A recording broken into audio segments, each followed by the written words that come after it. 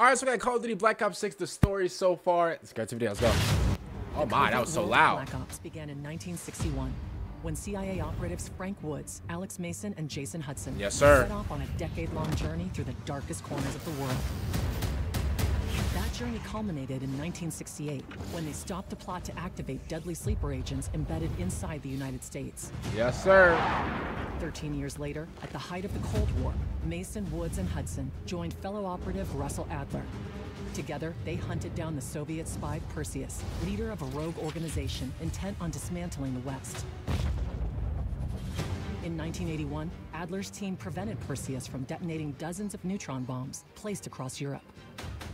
Flash forward to 1986, Mason, Woods, and Hudson learned that South American cartel boss Raul Menendez had moles within the CIA. Hey, Menendez is a menace. They tracked the drug lord to Nicaragua, where Woods, after a fierce battle with Menendez, presumed him killed in action. 3 years later, in 1989, a CIA operation in Panama ended tragically when Woods was tricked into shooting and killing his best friend, Alex Mason. Tough. Raul Menendez, back from the dead, captured Woods and revealed himself as the mastermind behind the Panama Of course. plot. He then killed Hudson and shot Woods, leaving him maimed but alive, so that Woods might suffer as Menendez had suffered. Hey, Now, Menendez every is truly a sacrifice, menace, bro. Every secret, every conspiracy has led them to the year 1991. In a time when the enemy has eyes everywhere, how do you know who to trust? We're not trusting him. I'm gonna be honest with you. We're certainly not trusting Adler. I'm gonna be honest with you. All right. Pre-order the Vault Edition now. All right. So, obviously, this gave us like the whole like rundown from like Call of Duty Black Ops story to like Call of Duty Black Ops 6 story, and I kind of like that. Now, if I'm being completely honest, right, a lot of people like to compare like Menendez to Makarov. I've seen that a lot of times. They were like, "Oh, Menendez is he's way more of a menace, Makarov, etc." In my opinion, I think Makarov is he's the best villain in Call of Duty history, bro. We've seen that man, like Menendez, bro. Listen, man, he shot, bro. Menendez, bro, like he's so like Menendez is like a worm, bro. Like the thing is with him, you might think he's dead, bro. But then he comes back and then he shoots Woods. Then he would like, make you kill like Mason or whatever, just like she like. And at the end of the day, right, he's a menace. I will understand that. Like he's very like he's very techie. He's very like he's very smart. Makarov is truly he's brute strength bro. Makarov, bro, he's smart as well, bro. But I think that there's no filter.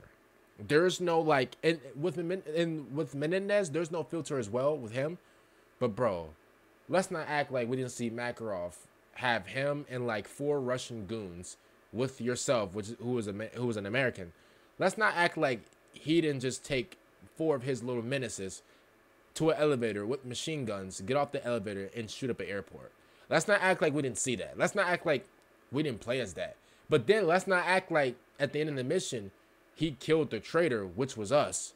Like, let's not act like he didn't know that. So at the same time, bro, I feel like Makarov, bro, he's willing to do like the most evil, diabolical thing, and he still knows like, bro, he like it's crazy because like he knew that it was us the entire time. Like he's telling us, oh, the American thought he can like he thought he can lie to us or deceive us or whatever.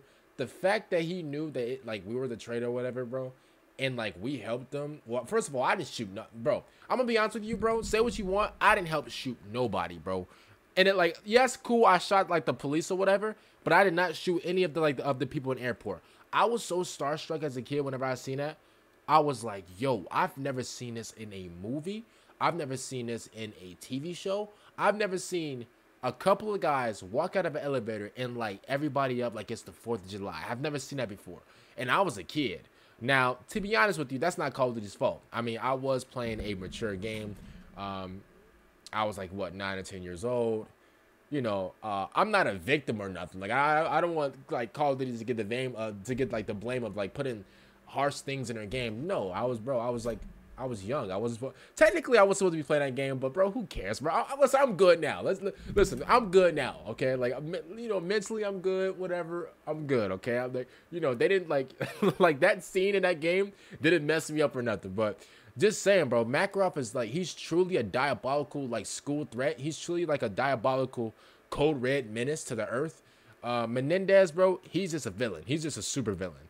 Makarov, bro, he's a cold black, like, bro, did you see, listen, whenever, what's her name, the blonde girl in Modern Warfare, she usually tells, like, Captain Price and them, like, you know, like, where the mission is and stuff like that. Oh, Laswell.